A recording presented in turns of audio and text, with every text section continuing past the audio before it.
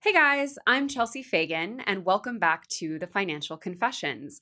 Today, I am extremely excited because we have a truly amazing guest who we are all fans of here at TFD. It was a bit of a moment when she came into the office today. She is a New York Times bestselling author, a podcast host, and an all-around wise person when it comes to all things happiness, personality, and the self. You may be most familiar with her Four Tendencies, which she identified in her New York Times bestselling book with the name, drumroll please, The Four Tendencies. I'm talking, of course, about Gretchen Rubin. And we're going to get into an incredibly fascinating conversation, including talking about the four tendencies, which one you might be, and how to use it to your advantage when it comes to money. But before we talk to Gretchen, I just want to give a quick hello to our amazing partners at the Financial Confessions, our sponsor, Intuit. Intuit makes an entire suite of amazing financial tools that basically act as like a personal CFO in your back pocket. You may have used TurboTax, Mint, QuickBooks, or any of their amazing products to help make your financial life easier, better, smoother, and more efficient, and to be essentially an extra brain that you can keep around you to manage money. I have personally been using Intuit products for years. I use QuickBooks every single day at TFD. TurboTax I've used many times to file my taxes, and Mint was actually the first tool I ever got to get better with money. And you can read more about that in the TFD book. So I could not encourage you more to check out Intuit and all they have to offer. We'll talk a little bit more about some of the products they offer later in the show. But if you cannot wait to get started on your money journey, check out the link in our description or our show notes and learn more about Intuit right now. Hi, Gretchen. Hello. Hi, welcome to TFD. I'm so happy to be talking to you today. I am so happy to be talking to you as well. How was your day today? It's been great so far. You're in New York, but you're over on the Upper East Side, right? I am, and the traffic was fine. That's always the big question: is crossing the park. It's like, is it going to be hard or is it going to be easy? And it was easy, so it's a good day in New York. I am a big fan of your apartment. I have looked at many, many photos of it, including as early as this morning, just like scrolling through in prep. I'd love to hear a little bit about how you put it together. It's so beautiful. Oh, thank you. But one of the things, my husband grew up in New York City, and so one of the things he definitely did not want was kind of like the standard boxy New York City apartment. So our apartment's very quirky. It has like, there's a secret room, there's like a secret thing under the stairs. You have to like turn around a bookshelf. Yeah, I almost did that, but there is a fake bookshelf, which if you pop it open, it has shelves inside. My daughter has a thing like Harry Potter, the room under the stairs, where she's got a desk, and there's a lot of like hidden jokes. Like there's we had our fireplace faux painted, and it has all our initials in it, but it looks like kind of marble veins. But if you really look at it, you can see all of our initials. So there's a lot of kind of inside jokes to our family to make it feel whimsical. I love whimsy. Do you like living on the Upper East Side? I do. I love it. I do love it. You mean because it's kind of boring? Well, no. I mean, I live in a boring neighborhood and I love that. But what neighborhood do you live in? Morningside Heights. Okay. So kind of similar in terms of like, a lot of big old buildings and, not a ton of new stuff going on. But I feel like the Upper East Side for a lot of New Yorkers is almost like a bit of a mystery. I've read a book, I don't know if you've ever read it or heard of it, called Primates of Park Avenue. Oh, yeah. Obsessed with it. I'm wondering how accurate you think outsiders' perception of the Upper East Side is to the actual experience. Well, that's hard to know because when it is your experience, I think it's hard to know how other people see it because to me, it's just everyday life. It's like my sister's a TV writer and I'm like, you realize how glamorous it sounds. And she's like, it is the opposite of glamorous. I'm like, and yet to us, it sounds so glamorous. Totally. And I think that, so I sort of don't have, to me, it's just like my ordinary day. I think it's hard to kind of know what it's like. I didn't read Primates of Park Avenue because I was like, I don't think that I think it's accurate. It'll just annoy me. But, it's just, it's everyday life, it's going to the dry cleaners. How long have you been in New York? Almost 20 years. And you were in Kansas City before? I grew up in Kansas City. I lived in D.C. and New Haven in between. But yeah, I'm from Kansas City.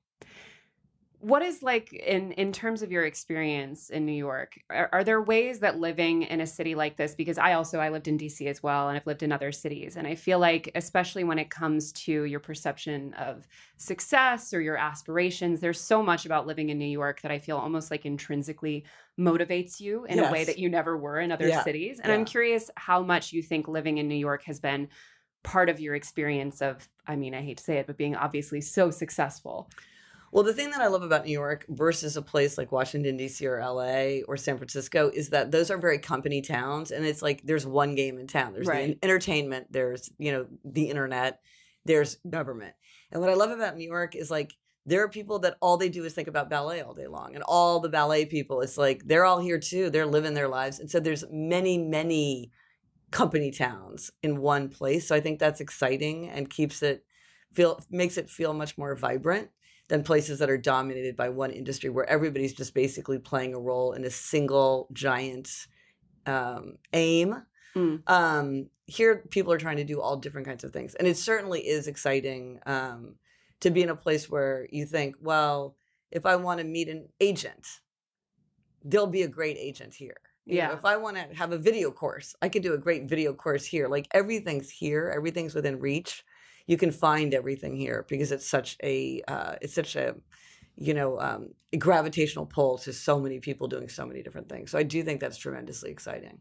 I feel like often when I think about what has become possible for people that I know in New York and the versions of themselves that they become, I wonder how, what I would have been in another city or what they would have been and how much their personality is a result of being in this particular city or any city, really. Yes. Do you ever wonder who you might have been if you had stayed in any of those other places? Oh, 100%. It's so funny that you said that because I actually think about that all the time. I'm like, if I were like a dial, if I were 10% more this, what would I be? And I often think like, what would my life be like if I were in Kansas City? Because I love Kansas City. I go back there all the time. It's a wonderful place to live. Missouri or Kansas? Missouri. Oh, good. You're Kansas City. That's a very important question to those Kansas Cityans among us. Yes. So, I think that's a really interesting question. Or you think like, what would I be if I'd gone to a different college? Where it's like, I probably would have had a great experience, but many of my friends would have been different. My trajectory would have been different. My decisions would have been different. It's kind of unknowable. I sort of think that my compulsion to write is so great that at some point it would have found me, but where it would have taken me might have been quite different. Do you think about money a lot? I don't know. Money is one of these things that it's so pervasive. It's kind of hard to know if you do think about it a lot or not. I think a lot about it in terms of my research. How so? Well, I think because I write about happiness and habits and human nature. And within that huge area, I think money is one of the most emotionally charged and complex and difficult for people to grapple with, as I'm sure you know. It's highly emotional. Yeah. It's something where people are drawn to it and repelled by it. They want it and they're afraid of it and they can't look at it and they can't look away. And it stands for so many things. Money is security. It's an A+ at the top of your report card. It's giving. It's possibility. It's opportunity. It can turn into. There's a great Gertrude Stein quotation where she says something like, "Money is money, and in the end, people always decide if money is money, and they always decide that money is money." And I'm like, what does it mean that money is money? But money definitely is money. Wow. Whatever that means for us. Yeah. What do you think it means to you on a day-to-day basis? I think some people are kind of upsides and people are more looking at the downside. And for me, money is very important for security. Like, I like to not have to think about it. Like, I love every time I pay bills, I'm always thinking, oh, I'm so happy I can just pay this bill. I'm so happy I can pay this credit card bill, right up front. So I love the feeling of security that it gives me. I'm not very adventurous. So the idea like, oh, I could go to Tokyo, I don't think about that as much. Whereas I think for some people, money really represents opportunity and possibility much more. But I also am doing exactly what I want to do. And I think for a lot of people, money represents the freedom to do what you want with your life. And fortunately, I get paid to do exactly what I would be doing for free. And so I don't have to think about money in that way, which is, something that I never take for granted. It's the biggest privilege probably there is financially. But it's interesting because I feel like what the Upper East Side might be to general New Yorkers, I feel like New York is to most of the rest of the country in the sense that it is so expensive, or money is so prevalent that you almost become numb to the level to which money is a factor in everyday life. And I'm curious if looking around, like even just walking outside your apartment, you ever feel, because I certainly feel, especially if I go to like Soho or something, sometimes just like punched in the face by the amount of just money and luxury and access and things that are all around us constantly. Yeah. I get that way when I walk up and down Madison Avenue sometimes. There's a great, who said it? It's like Socrates or somebody had something like, he was like in the marketplace and he said, how happy I am about all the things I don't want, or something like that. I feel that way. Like, you watch Succession. I don't know if you watch Succession. It's like, I'm obsessed. Yeah, right. Okay. Well, what you see, I mean, what I think it illustrates something that people are very aware of and yet always have to be reminded of, which is that money doesn't buy happiness. Right. It doesn't buy happiness. You can be on the fanciest yacht in the world, and if you're fighting with your family, like, you don't care about how much free orange juice you can get. On the other hand, I think people often are like, well, money doesn't buy happiness. And then they gloss over the idea that money can buy many things that do contribute to happiness. Very true. And security, or healthcare, or, if your kid wants ballet lessons, or you want to get a dog, like all these things. I remember somebody telling me, money doesn't matter to me at all. I have a horse. I spent all my money on my horse, and money, I don't care about money. I'm like, okay, but here's the thing. You spent your money to buy a horse. And she's like, right, that's why money doesn't matter to me. And I'm like, money matters tremendously. The horse is money. The horse is money. The horse is money. Now, you made a very happy choice and you bought a horse. And just like dogs, it's like dogs are expensive. But many people would say it's like, nothing makes me happier than my dog. But are you choosing wisely? Because some things are more likely to contribute to happiness than other things. So buying a bicycle, if you go biking all the time, is going to contribute to your happiness.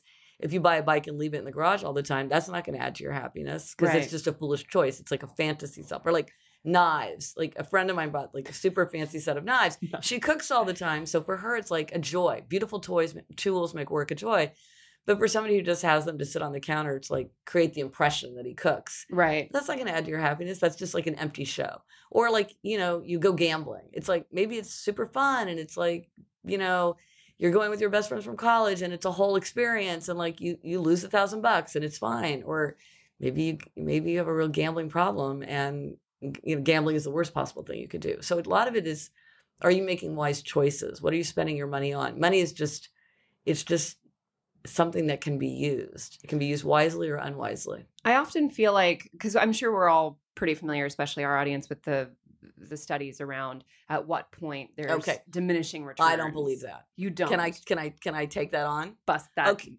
Yes. Trope. So there is research that suggests that after $75,000, it's very, that's just not true. I'm just saying here, like, no, I did not run an experiment myself at Stanford on a bunch of undergraduates. I'm just here to say, that's obviously not true. We know that's not true. We can sit here right now just talking amongst ourselves, and we know that's not true, because $75,000 in North Platte, Nebraska, where my parents grew up, is a totally different life from $75,000 in Manhattan. Right. And $75,000, if you've got 6 kids and one special needs, is very different if you live in a studio apartment with your pet turtle. And $75,000 is very different if you love to travel.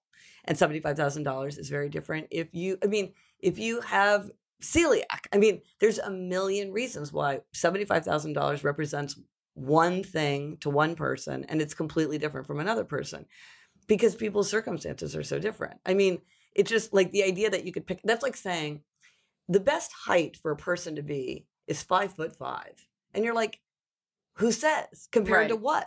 Right. What do I want from life? If I want to be a jockey on a horse, what if I want to be a basketball star? What if I'm gonna, I mean, it's a nonsensical number. Now, you could say that there's some kind of average, but it's like, what is the average? But they don't present this as like this is the average. They say after $75,000, it's diminishing returns. And that's just not true. Well, so I obviously live in New York as well. And so very much in my own life, $75,000 is not the number. Right. But I do believe that at a certain point, for whatever that definition may be to you, and maybe we could say, comfortably middle class to upper middle class in your zip code, or whatever it may be. I feel like there is a point, at least anecdotally, where more money is not necessarily going to have a direct goes pretty high. I don't think the research actually goes that high, because what happens is that money starts to buy convenience, right, and time, right. So convenience and time really contribute to. Okay, so let's say you travel all the time for work. Sure. And now you have money to fly private. How much happier is that going to make you? It's going to make you quite a bit happier. That's a lot of money. Boundary there. There's a lot of money. There's a lot of money. But would it make you happier? Would, if somebody was looking at you 1 to 10 scale day after day after day, you'd probably get a boost. Now you might say, well, that's totally illegitimate, or that's a far-fetched number. But the idea that people aren't experiencing gains, I'm just not convinced. Now, is it diminishing 100%? Like, is that going to flatten out? Absolutely. Because at the bottom, every little increment matters tremendously. I mean, if you go, because that's the thing about money. It's like health. When you have enough, whatever, like you say, enough would be, you start taking it for granted. You're much more aware of what you lack than what you have. So if you don't have your health, you're obsessed with getting your health. If you don't have enough money to pay the bills, to get the basics of life, then that's overwhelmingly important. And as you have more and more and more that you have, it becomes less and less of a gain. At what point do you stop seeing? And then people make bad decisions. Like, having more money means people can make more spectacularly bad decisions, which they sometimes do. Well, what's fascinating, but people who are poor make spectacularly bad decisions as well. Very true. We don't tie those. But like when we talk about despair, what people, it's like, okay, well, is that that could be could be conceived of as a money related issue as well. What I do find interesting, though, is you mentioned that a lot of money buying, among other things, time, which is true. Yeah, and convenience. And convenience. But in America, for example, like, our highest earners tend to work the most hours. Isn't that fascinating? But they're not buying themselves time. Isn't that fascinating? But that is absolutely fascinating. This is very unusual in the history of the world. I agree. That the people who have the most money are working so hard. Right. And it's not that they're lazy, right? It's not that they're decadent. I think it's that work is fun, and when you're working at a very high level, it's really fun. See, it's really fun. It's almost compulsively fun. There's all the you're getting that intermittent reinforcement of getting things done, and as in many jobs, the more senior you are, the more interesting your job is. I would say that's probably true for a lot of people. I do think that there are two factors that are incredibly important for most people. One is lifestyle inflation, and that is sort of like the hamster wheel that most people, even at a middle class salary, can't get off. But also, I would say, secondly, and this is particularly true for, top executives, top earners, the people who are in these rooms, is an extremely limited pool of peers against which to compare yourself. So you combine this idea of lifestyle inflation with first class used to be enough. Now it's, executive first class, the like private suite. Now it's a private plane, and all of the rest of that used to be great feels unsatisfactory. And then you combine that with you live in a building where everyone else in your building's a millionaire. But see, I don't think that people are working to make more money necessarily. I think they're working for the satisfaction that comes from the satisfactions of work. And part of the satisfactions of work is money. Money is money, and people want more money if they can have more money. But there's so many other things. Like when people say like, oh, these people are clearly greedy because they have more money than they could ever spend, and yet they continue to work round the clock. It's not because they want other things. What about status? Oh, 100% status. Enormously important. But many people have high status that don't make a lot of money. But in a lot of places, the way that you indicate that you have a lot of status is the money is the grade. It's the grade, it's the gold star, it's the measuring stick. And could we all go off that measuring stick and have like an imaginary, measuring stick where it's like literally a star chart that, Warren Buffett distributes at the end of the year? Probably, that would probably keep people driving just as much. Is there a point at which a person could earn too much money? Oh, well, that's a very interesting question, right? If so, we've clearly reached it. I would agree, but I think the question becomes, at what point is it our obligation as a community and as a society to say, hey, once we get to the point where Jeff Bezos can cheat on his wife and lose the value of the entire GDP of the country of Bulgaria because he made that personal error, and there's that much wealth in the hands of what is at the end of the day of a human being with flaws and needs and insecurities, and at the end of the day, also a rather selfish interest compared to what an entire community of people would do with that same money. Do we want that level of power in individuals' hands? And if not, like, where do we draw that line? And how do we draw that line? And I'm curious because obviously I think that's a social question and a political question, not a question of individual happiness. But I think that it also starts in our perception, right? Because I think that we still very much valorize these people. We still very much look at the metric of success through a lens of money as maybe not the most valid one, but still, I mean, I love watching Shark Tank as much as anyone else does.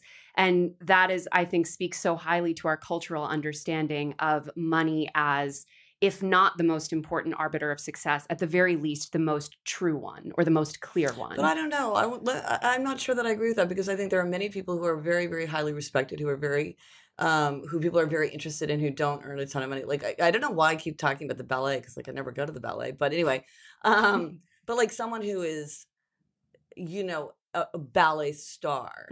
I think everyone would be interested in that person. Or like, I'm a writer. There's many writers. You don't make that much money writing. Most people don't make that much money. There are people where, you know, people would be like, oh my gosh, Robert Caro, he's here. Oh, they would be very, very excited about that. And they would be very interested in him, and they would hold him to the very highest respect, but not because he earns the most money. I mean, I'm sure as a writer, he does make a lot of money. I'm sure because his books are so respected and successful, but not compared to like a hedge fund guy. Right.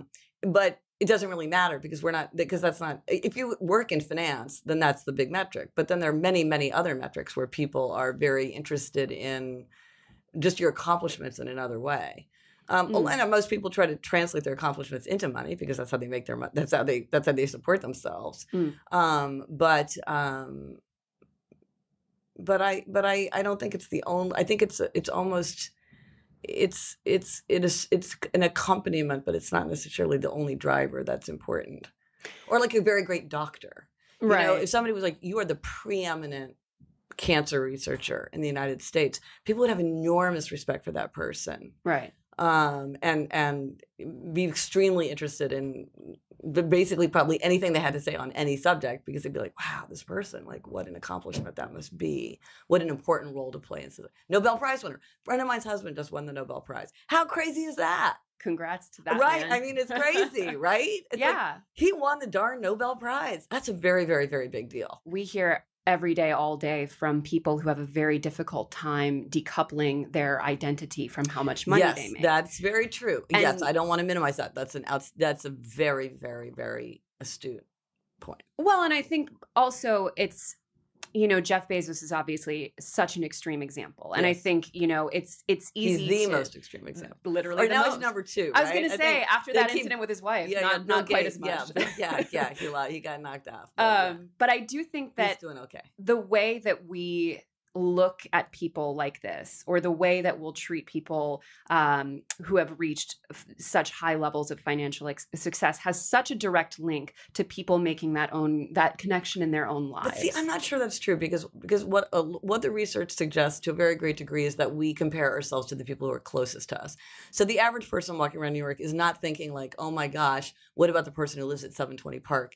They're not even aware of that person. That person's like they're like a Shark Tank person. They're a figure on Succession. They're not real. What they're looking at is the people in their neighborhood. For instance, research shows that if you're much happier being one of the wealthiest people in your neighborhood than one of the least wealthy people in your neighborhood, however affluent your neighborhood is, it has to do with your peer group. And people, they compare themselves to their peers, their age peers. Like, how am I doing in comparison to the people I went to high school with, or the people I went to college with? And then how am I doing to the people who are around me? So I think that people are much more influenced by kind of a couple rungs up and down than they are by things like images on TV. Like, what about the people on their Instagram feed? You know, that's an interesting question, but it's funny to me, because to me it just feels like watching Dynasty or something like that. Really? It feels like but I'm not that focused on Instagram, and I'm also kind of an underbuyer type of person. Like, I'm not particularly. And then some people, there is an aspect of personality called social comparison. Some people just are very much more apt to have they kind of are inclined towards social comparison. and feel bad when they feel like they don't compare well. And obviously, if you are a person who scores high in social comparison, basically social media is your nightmare because it's just a vehicle for social comparison. Whereas like, I don't think I score very high in social comparison. I feel like nobody ever really notices me, and I don't really ever, I'm so distracted. I never notice anybody else. So I feel like that doesn't clue into me, not even really because of values, but I feel like just because of my makeup, it doesn't sort of strike a chord with me in a way that causes me anxiety. But clearly it does. I think you're pointing to something that many people have said that, but you can always turn off Instagram. I'm like, hey man, stop following these people. Well, you like could, if they're making, but I think a lot of people have a very, very difficult, I think it's for a lot of people a borderline compulsion or addiction. Well, technology is a great servant and a bad master. And it's like, if you feel bad every time you look at someone's Instagram feed, then delete. You don't have to get off of Instagram altogether. You can take off. You don't have to. You can unfollow one person. It's like, I think we have to recognize that we are not passive recipients of messages. I had to do that. I had to unfollow everyone I didn't know in real life who made me feel bad. I still occasionally, it leaks in, and there's ways to stop. It does leak in. It does leak in. That's true. I could probably put a real number on and how it helped like my depression. Right. Yeah.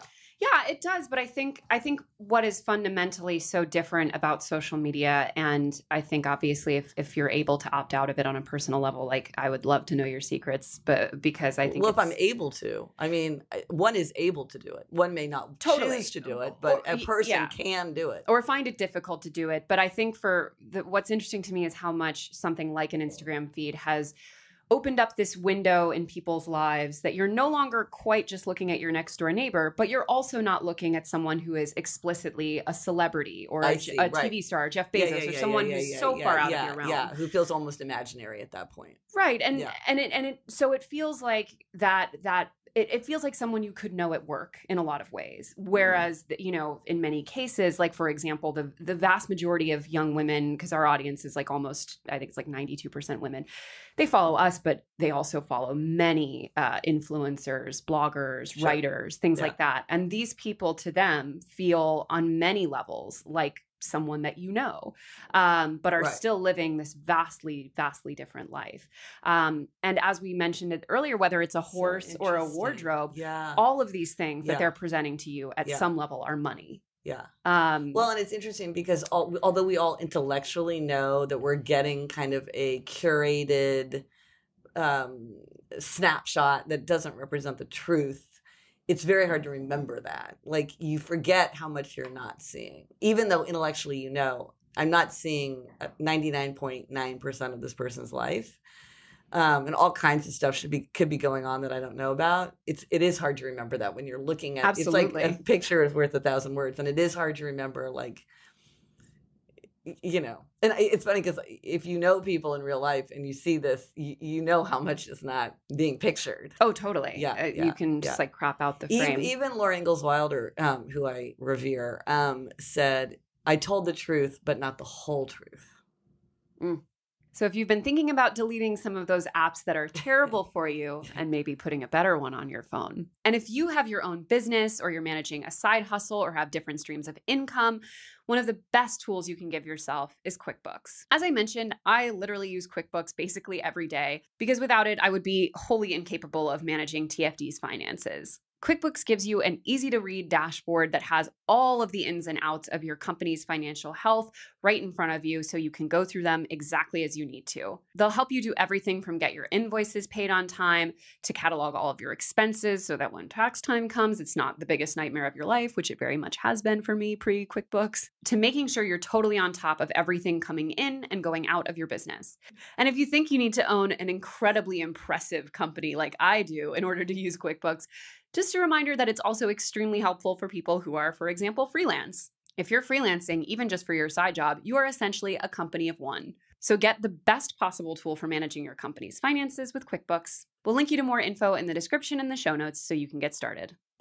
So I love personally when I talk to people, and I think that we have a very different approach to not just kind of the management of your own identity, your own sort of control over to what extent you feel maybe defined or not defined by other people. And something that I've always thought looking at your work is that you seem very in control of how you perceive yourself or how you define yourself. I personally still feel very out of control of that to a large extent. In what sense? What a fascinating observation. Well, for example, I had mentioned earlier that a lot of our audience has a very difficult time separating their personal identity from the amount of money that they make or have. Yeah. That doesn't happen to be mine. But I definitely feel that in other ways. Like, for example, my professional sense of identity or satisfaction is extremely dependent on other people, even people that I don't work with, like my own family members, like to what extent they think I'm, my job is real. Stuff like that. Working on the internet is even more complicated. They're like, what's a podcast? Yeah. We've all totally. Heard that. Yeah. But I feel like I'm curious how you have, and maybe it's just a perception that you don't feel is accurate, but how you've managed in your own life to make sure that you're sort of the locus of not only your self-worth and identity, but also these outside factors. Like, to your point, a writer doesn't make probably as much money as a lot of people think they do. But whether or not you're making, a ton of money or you're on the bestseller list, as you said, you would be a writer regardless. Yes. And I'm curious, what are strategies that you've found to really center those feelings in yourself and those senses of identity? Well, I think one thing, it is really helpful to kind of know what you want. And it sounds like what could be easier than to know what you want? You just hang out with yourself all day long. What do you want? But it's actually, I think, very, very difficult because a lot of times we're swayed by what we think we should want or what other people want us to want or what we wish we would want, I started out as a lawyer basically for all the wrong reasons. It's a good education. I'm good at research and writing. My dad's a really happy lawyer. I can always change my mind later. It's a great preparation. So I went and I had a great experience in law. I ended up clerking for Justice Sandra Day O'Connor. So I don't regret any of it. It was all great. But I went there for a very default. I just went because I couldn't think of it. I just didn't know what else to do with myself. I did not mindfully go. I didn't choose to go. But then with writing, it was like I was seized with the desire to write a book, a particular book, which ended up being my first book. And so I just felt so certain because I knew this was what I wanted. And I think, some people really do have that, doctors feel this way. I met a physical therapist who felt this way. I was reading I went to one of these fancy artsy circuses. Like my family, for some reason, we go to artsy circuses, and you read the playbill, and it's clear that people feel compelled to become jugglers. That sounds funny, but it's really true. People feel like this enormous. They're like, I literally ran away to join the circus at age 15 because I couldn't help myself. I just felt so drawn to the circus. And so I feel like maybe that made my sense of identity easier because that was just such an overwhelming thing. And then I was able to do that. I think sometimes people feel this compulsion, but then for whatever reason, they're not able to follow it. Do you feel that having had that career as a lawyer, which was obviously not a fit after a time, made it easier to feel so certain in your identity as a writer with or without, maybe the more traditional success? I think what it gave me a sense of confidence in myself. Right. And I read a book called The Four Tendencies, and it's all about this personality framework. I know. Yeah. Whether people are upholders, questioners, obligers, or rebels. And we'll get into all that. But one of the things, I'm an upholder in this framework. And one of the things about upholders is they're really good at meeting outer expectations and they're really good at meeting inner expectations. And I'm a person who can really keep promises to myself. I can rely on myself. I can rely on myself more than I can rely on anybody else in my life. And what I realized is that most people don't feel that way. They don't 100% feel like they can rely on themselves. And I feel like law was really, really hard. I did a lot of things that were really, really hard to do. And I did them. And because I was like, I'm going to do it. And I did it. And so I was like, I am going to go to the bookstore and buy a book called How to Write and Sell Your Nonfiction Proposal. And I will just follow the directions because I don't know what else to do. And so I did. Oh my God. And then it worked. You know what I mean? But great. I was like, I am the kind. But so what I knew was I didn't know if I could get an agent. I didn't know if I could sell a book. I didn't know if anybody would pay me to write a book. All I knew is I want to write this book. I'll do it for free because I want to do it so badly. And I know that I can write a book and follow the instructions and see what happens and hope for the best. And that's what I did. What would you say to advise people who like many people, feel incredibly defined by their financial status or their compensation, or even who more in my case feel very defined by external validations of, professionalism or success or what have you. Like what outside of that sense of preparedness, if for example they're not an upholder and they can't trust themselves to get how to get a book deal and get it. Oh, but see, if they know their tendencies, then I can tell them how to do that. Well, how would a rebel do it? So rebel, it's interesting. Wait, can I take a minute and just talk about the word, like just define them? Okay. Yes. So that's a good idea. Okay. I assume I want to know what you are. I think I know what you are. Oh, please guess. Okay. Given your career, I was like, I would think she would be a rebel because it's such a rebel career path. Right. Okay. But I had gotten 2 different answers, I think, and I remember she had corrected me, my partner who's in the room, to be like, no, this is the answer you a lot of times if you ask around to other people, like, oh no, yeah, that's very clear. You can take it's like a free quick quiz. 2 million people have taken the quiz at quiz.gretchenrubin.com. You can take the quiz, very short, very easy.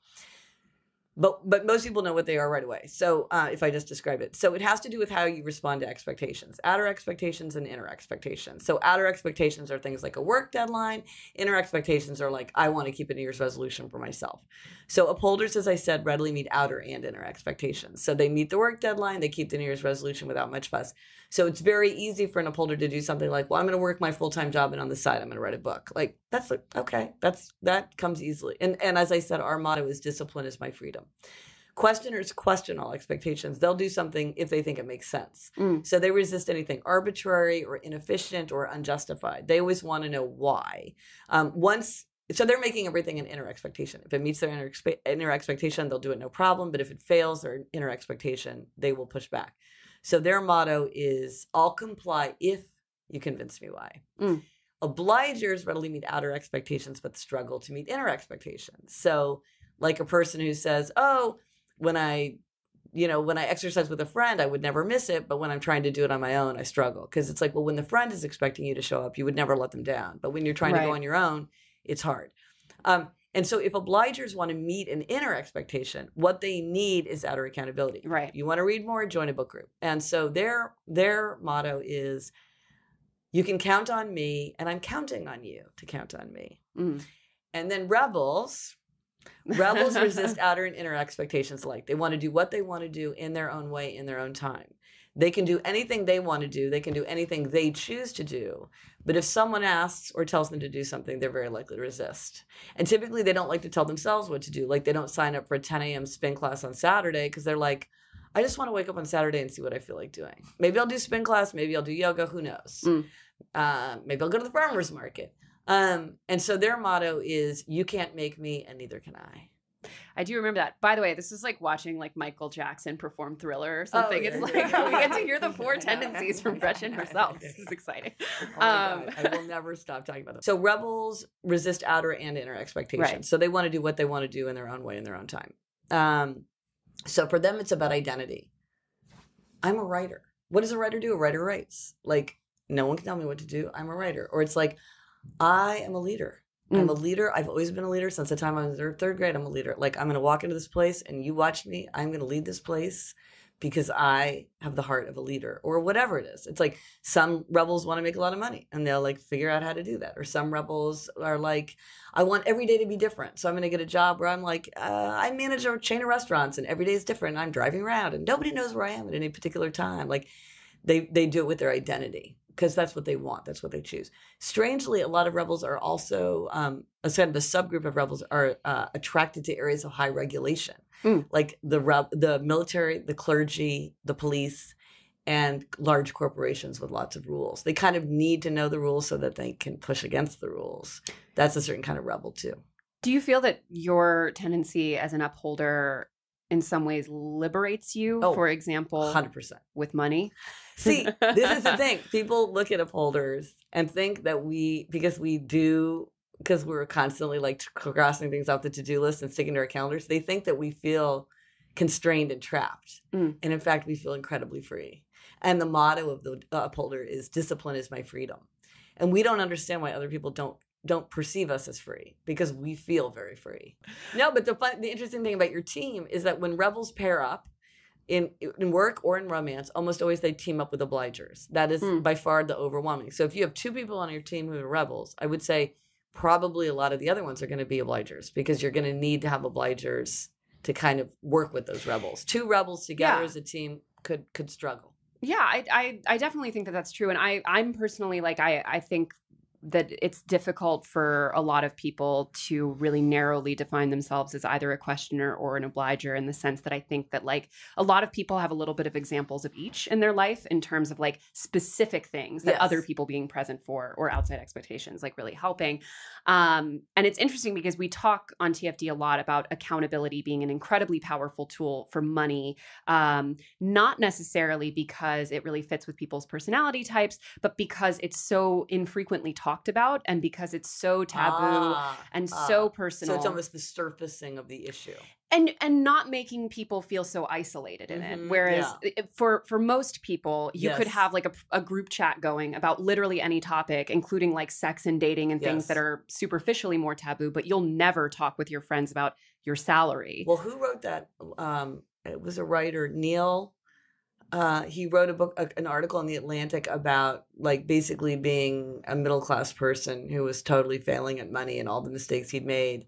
And it was explosive. Right. Because he was like explicitly talking about like, I drained my retirement account to pay for my daughter's wedding. And like, just talking about all these mistakes he made. And it's like, you never see that. Right. Like somebody really talking about the decisions they made, why they made them, and what they regret. And I think you're right. Like just talking about it helps to sort of drain out some of the negative electricity around it. So to the point of lifestyle inflation. So I think, again, I think for a lot of people, that like Chinese water torture of constant small improvements in life and conveniences. Yes.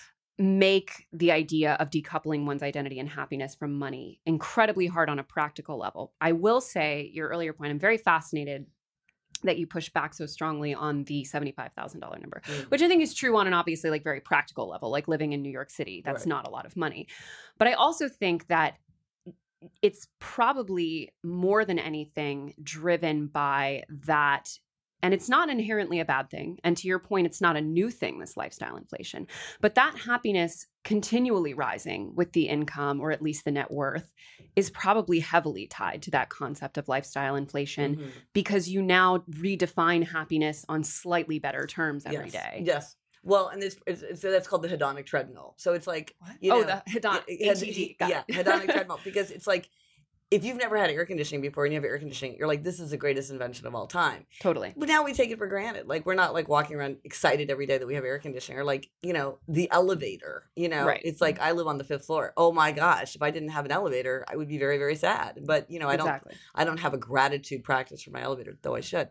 But I think one of the things that a person, the way you can do this maybe, and to your point that that this lifestyle inflation can kind of get us on this treadmill of spending more and more without getting, because we just feel like our standards are constantly rising, is that what people really want is an atmosphere of growth. They want to feel like things are moving in the right direction. They want a feeling of progress. They want a feeling of growth. But growth comes in many ways. And so if you learn something, that is a feeling of growth. And so if you're like, you know what, I can't make my apartment any better, but I'm going to get better at watercolor, that would be very exciting and satisfying to you. Or you're like, I know this little teeny tiny nonprofit and they are just a hot mess when it comes to their finances. I'm an accountant. I'm going to go in there. I'm going to clean it up for them, get them going. That would give you a tremendous sense of growth. Teaching people to do things, fixing, learning. These are ways of having growth. And so I think if people feel stagnant when they feel that they need growth, I think they often go to money, because money is easy. Money is like, if I buy a new pair of black boots, I'm going to feel great. If I get a new dining room table, it will like make my whole apartment feel better. If I get a washing machine, it'll be so great. Now, on one hand, it's great. If you have a dining room table, you can entertain more, and maybe that'll make you happier. Or the washing machine will save you a ton of time, and it'll be convenient, and that could be great. But if you need that feeling of growth, money isn't the only way to get it. You could think of like, how can I learn something? How can I teach something? Maybe you get a dog, and you're like, this dog is going to bring this whole new element into my life. It's going to give me a tremendous sense of growth, because there's going to be so much change and new stuff, and I'm going to go to I'm just going to go to new places. Like, right. I never knew about the dog park. Now I go to the dog park every day. You know what I mean? There's all kinds of ways to get growth. I think you're right that money is it's kind of the most straightforward way. You can just go out and buy it, but there's other things to do. You mentioned earlier the address 720 Park. I'm curious if you've seen the documentary 720 Park. No. So I highly recommend it, both to you and the audience, because it's one of the most salient examples of lifestyle inflation, just like a very sort of clear cut. It's heavily about how the most expensive address in New York, 720 Park, and it's just like it's kind of an iconic. It's exactly. sort of invoked. It probably now is not actually the most expensive address. Probably not. It's but probably it's the icon. It's like the one that you use to totally, and it's all full of just like billionaires, and it's also part of the documentary is about how it's like under a mile from the poorest zip code in the country. So it's also about income inequality. That's New York City. Absolutely. But the fascinating thing about the men primarily in 720 Park, and also the women, but it's primarily the men who are the earners in the building, have essentially entered into this incredible microcosm where their sense of competition, of success, of having enough is so narrowly defined that, for example, they will fight each other on terms we cannot even imagine to move up one floor because it's considered prestigious to be on a higher floor. Someone will bring in 50, fir trees flown in from, Hungary for Christmas. And then the next year, someone will bring in 65. And so they've essentially reduced their world down to the most unbelievably luxurious possible definitions. And you realize in sort of learning a little bit more about these people's lives that it's entirely decoupled from, to your point, anything that they would do something with or would make them happy on a practical level. It's entirely redefined by their position amongst each other. But I think it's just fascinating how, you can look at that and say like, well, that's such an extreme example. But what about when you move into a slightly better building where now suddenly everyone's decorating their front door for all the holidays and you never considered doing that before. But now you're like, I got to go to TJ Maxx and get a million glittery pumpkins, Yes.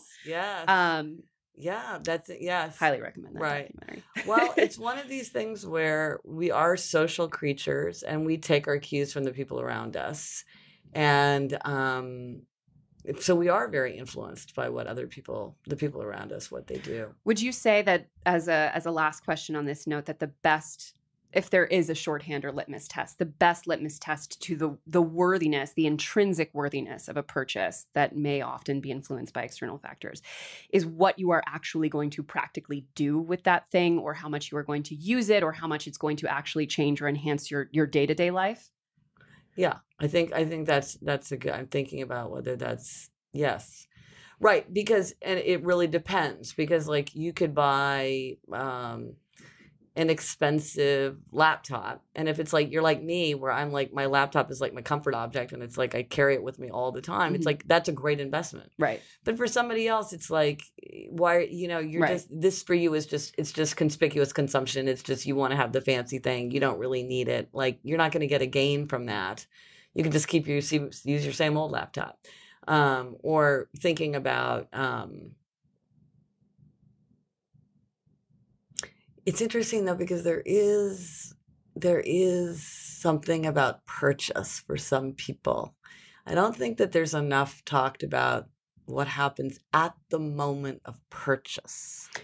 Oh, yes. I have a bad feeling of purchase. Oh, really? I do. I always feel like I'm always like, I would like to not purchase this. I always, like an underbuyer. So there's underbuyers and overbuyers, and underbuyers tend to like not like to purchase. Right. But it's still a moment of power for me, because it's like, I feel like, am I going to regret it? Like I often have anticipatory shopper's remorse.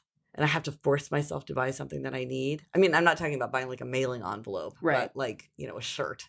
There's a bit of a Four Tendencies equivalent in the personal finance world, and the name of the man is escaping me, but we can Google it. But there's like one of the personality types is avoidant. Yes. One of them is sort of yes. It's a man. I can't remember his name. Yes, I felt that. Oh, Ryan. That's why we have a producer. No, I've read that too. Yeah, I love categories. I love these distinctions, because I do think it's so, because I think part of it is that people have different challenges, because some people are like always overbuying and they have to hold back. I almost have to force myself to purchase, right? Because I'm like, I need stuff, and if I just wait, it's just going to get more complicated. Do you have it?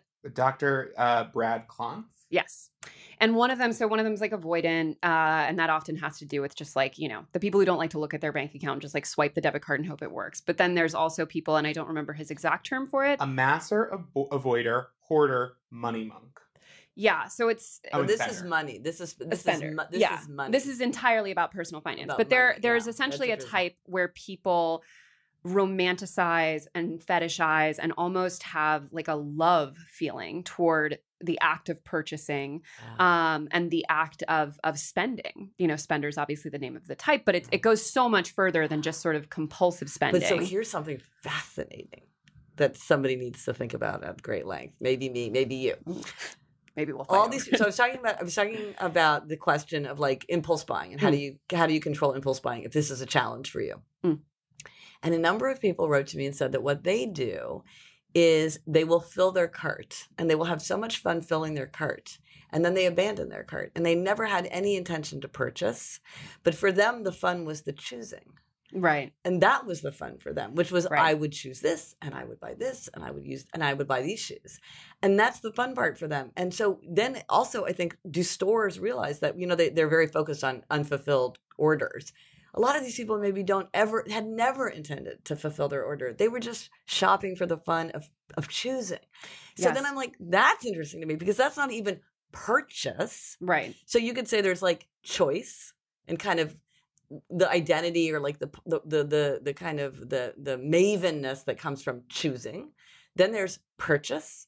Then there's acquisition, which is I have a bag and I'm bringing it home. Mm-hmm. There's display. Yes. There's use, there's experience. I mean, it's not one thing. It's many, many things. And people are like activated at different points. Right. Like why this, this is why you live and breathe this stuff, why it's so emotionally complicated. Because people can be wigging out at all different places. Oh yeah. And for me at least, because I've always battled with that my whole life, it's mostly just being able to imagine a different version of yourself and all that will go with it. And so for me, like the number of times that like making a Pinterest board has saved me from making a terrible purchase. Yes, because it gives you the feeling of identity and kind of claiming. Yeah. And it's half of the fun is just imagining and half of the fun is. To me, that's so exhausting. Oh my gosh. That's the part I want to skip is the choosing. No. I don't like the choosing. I literally go to open houses of apartments for fun, like in my spare time, just because I love just like imagining what I would do in the apartment. And luckily with an apartment, I can't move into a new one every 3 weeks. Oh, but I wish there was that for clothes. No, but somebody said that to me that she would go to beautiful stores, very expensive stores where she couldn't buy anything because then she said there was no question of purchase. It was clearly all too expensive, but it was just the joy of looking and choosing. Totally. And she said the thing about a beautiful store is like you can actually touch the things. Right. For people who are very tactile. It's not like a museum where it's like all behind a rope and you can only look. It's like you can feel the fabrics, you can pick up the candlestick, whatever.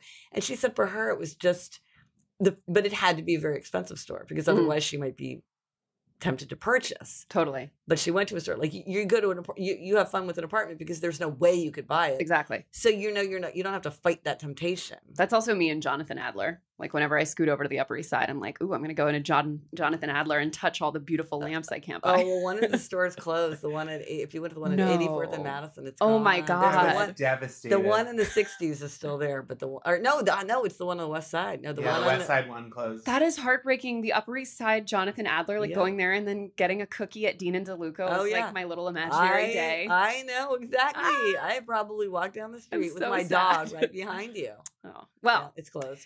So this has been... Dean and DeLuca closed too? Well, yeah. I mean, that's depressing, but I feel like that was a long time coming for the Dean and Greenberg's. Go get a cookie at Greenberg's. Ooh. They're still there. Hot tip from our resident Upper East Side. Get a black and white cookie from Greenberg's. So we do have... I'm pulling them up. Wait, where did they go? Lightning round. Lightning round, as long as I can actually get them. Number 1. What is the big financial secret of your industry? I think for writers... probably more for nonfiction writers, it's having an email list because this is a way that you can have direct connection with your readers. And more as everything becomes more noisy and more fragmented and there's more and more things competing for people's attention, having an email list is a way that you can really connect with your readers directly. And so I think that's a big thing to have. It's a big asset to have. It takes a long time. But it's really valuable. It's not something that it's not something you can go out and buy. But it costs money to maintain it and to use it, make use of it. But I think it's really a great a great investment of time and energy. Do you get the Gretchen Rubin emails? Oh, that's good. Yes, sign up for my newsletter. Yes, yes, GretchenRubin.com/#newsletter. Yes, I know it's weird. Slash hashtag newsletter. It's not good, but there it is. What am I going to do? I'm sure we can get a web developer. You can manage it. It'll be in the show notes. Yeah, just click the link below. What do you invest in versus what are you cheap about? I'm cheap about food. I don't really care about food. I love diner food, that kind of thing. Ooh. But I really do spend money on tools. Like what kind? Like I like laptop, my desktop, my headphones. When I like have this amazing IT guy who comes all the time to make sure everything's backed up. I'm like, I live in fear of things not being backed up. I'm not very technical. So, he's like, you should get this account or that account and back everything up or do this. I'm like, what? Yes, I will pay for anything that's like a tool. Got it. Good one. Comes in handy. What has been your best investment and why? My best investment is, is the people that I work with. Like, what I pay, what I feel good about paying. I don't nickel and dime when people are like, what about this? What about that? I think it's like working with people who are never saying like it's more important to me to like eke the last dollar out of something rather than work. How big is your team? Out of curiosity. Do I have a team? I have like people that I collaborate with, kind of. Got it. It's kind of like I have so many different identities. Like I have people that I work with for podcasting, but then they're not involved on the writing side. I do work with somebody with a lot of kind of social media type stuff who like helps me with format the newsletter and cue things up in, time shifting and, reminds me like you're doing a live event with your sister, do an Instagram story. Don't forget. I get very distracted and I forget. So, she helps me with just staying on task. What has been your biggest money mistake and why? Oh, I know it. It's obvious. My biggest money mistake is a big money mistake that I bet many, many, many, many people will say, which is that I don't keep enough of like a budget and knowing like where's all my money coming from and what am I spending money on. Like I just have a general feeling that there's enough money for me to like manage everything, but I'm not like sitting down and thinking like, oh, I have a video course. What did I make this year from the video course? And like, what did the video course cost to make? And like, what's the ROI? And I spent this much on my newsletter because I've done ConvertKit and like, what did it cost me? What does it cost me to have a newsletter? I should know that. You should know that. And I don't know that. That's my big money mistake because I don't. Wow. I'm not. In fact, I always have on the Happier podcast. We always have a 1-word theme for the year, and I almost made my theme metrics because I definitely need metrics. But I'm like, I don't want that to be my 1-word theme of the year because I don't want to work on my metrics. Does it make you anxious? It doesn't make me anxious, but it's a rookie error. It's dumb. I should know ROI. I should know where what I'm spending on and what I'm gaining. It's not enough. I have enough people sort of involved one way or another that I'm not going wildly off the rails, but I should have a better sense of like how things do. Is that the same for your personal budget? Or just your business? It's mostly my business. Okay. So like personal stuff, you're more on the ball. Yeah.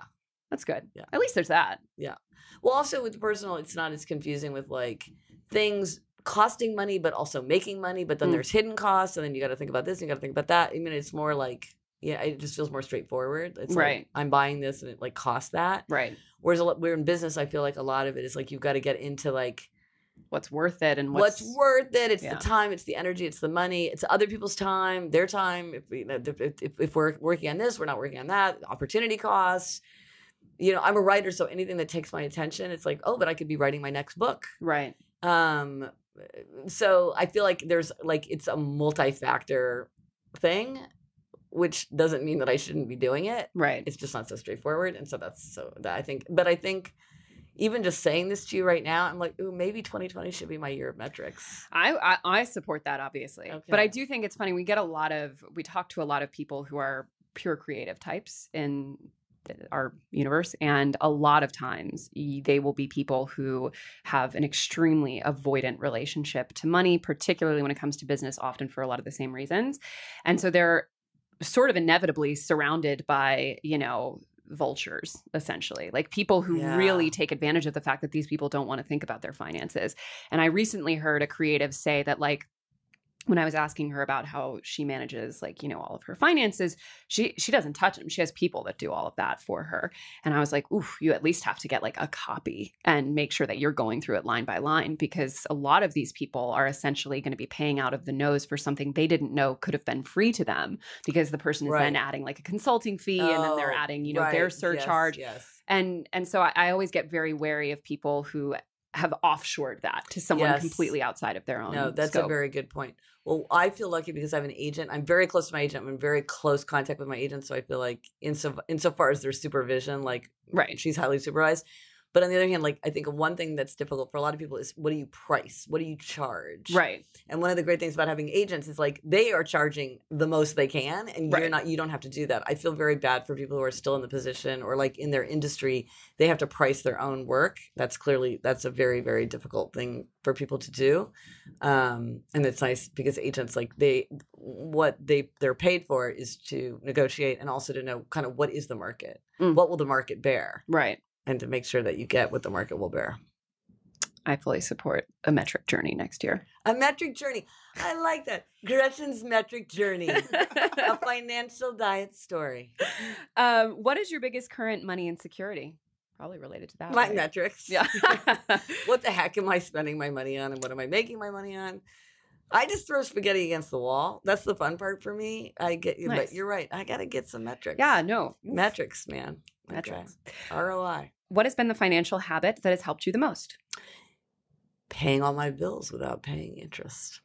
Just paying. Hell yeah. Hell yeah. Compound interest, man. It's your best friend or your worst enemy. I mean, it goes both ways. It really does. It really does. It really does. And as a last question, when did you first feel successful? And I'm putting air quotes around that for listeners. And what does that word mean to you? Well, it's interesting that we were just talking about agents, because putting aside my law career, which was kind of like a completely different arc. But if I say as a writer, when did I feel like the first glimmer of success as a writer was when I got an agent. So I hadn't written a book, and I hadn't published a book. I didn't have a book contract. But there's a lot of people wandering around writing screenplays, writing novels, writing books. But when I had it, and I felt kind of like, who am I? Just like sitting at a coffee shop writing. But when I had an agent, I felt like, for an agent, their time is their money. Right. And this person is saying, I am giving you my time. I'm investing in you.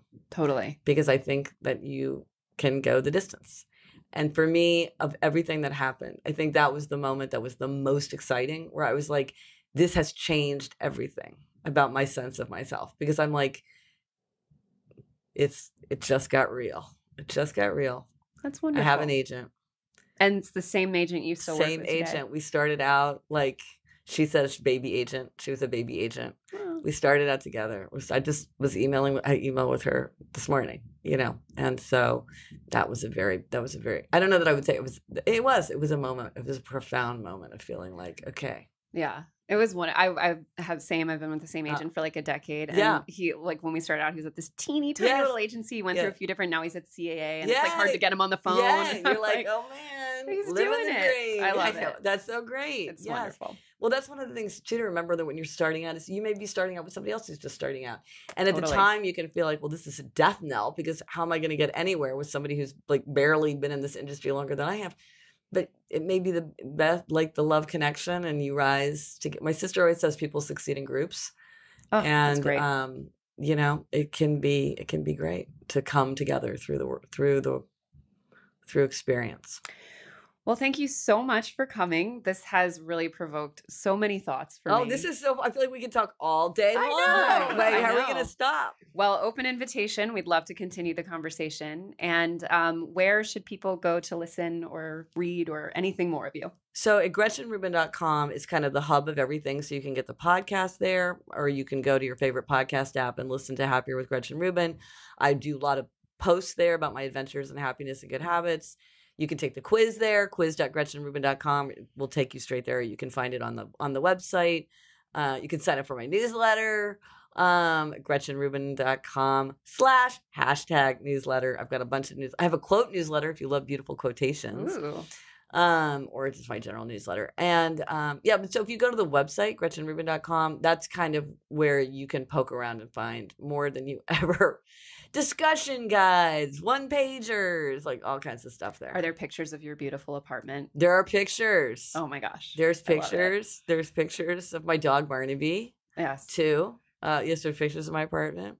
That high gloss powder room is very much like on my mood board right now. Love a high gloss powder room. Oh, you sound very advanced. Well, I'm just like I'm moving into a new apartment, but I'm very much all about people making very bold choices, and a super high gloss paint is like I'm trying. It is, and it's a tiny, tiny room, and so it really. But I love that. Yeah, no, with a tiny room, you can kind of do more than you can, like, because you can really do something that kind of would be too much. No, but it totally works. Yeah, good. Excellent. Thank you so much, Gretchen. It was lovely to spend the afternoon with you. I love getting the chance to talk to you. So coming on the heels of that incredibly inspiring and motivating conversation, I feel like it's time to do something that is extremely upholder and get control over our finances. I use QuickBooks every single day at TFD to manage every element of the company's finances, and I cannot tell you guys enough how much it saves my life. One perfect example of that, which happened literally like 4 hours ago, no less, is that I had to pull up a specific amount of exactly what we paid this one person like months ago. And because I had QuickBooks, all I had to do was literally go to the part of QuickBooks where it has all the people you've paid, type in their name, and voila, I have every payment history of that person that has ever transpired. Now, when I tell you that I used to do the same thing by digging through my bank account statements, what may not come through is that you only have searchable bank account statements for like a couple months at most. And then you actually have to go to like the PDF versions of the bank account statements and physically go through with your own eyeballs to try and find things. Suffice it to say, QuickBooks has made that entire process vastly easier. And one of the biggest things with any company is making sure you know exactly who you're paying and who's paying you. If you've ever frankly wondered about either of those things, you should check out QuickBooks. And you can do that at the link in our description and our show notes. So thank you guys so much for tuning in to yet another, if I say so myself, fantastic financial confessions. And please, of course, reach out to us on social, on our site, by carrier pigeon, however you want to get in contact to let us know more of who you want to see financially confess and what you want to see them financially confess about. See you next week.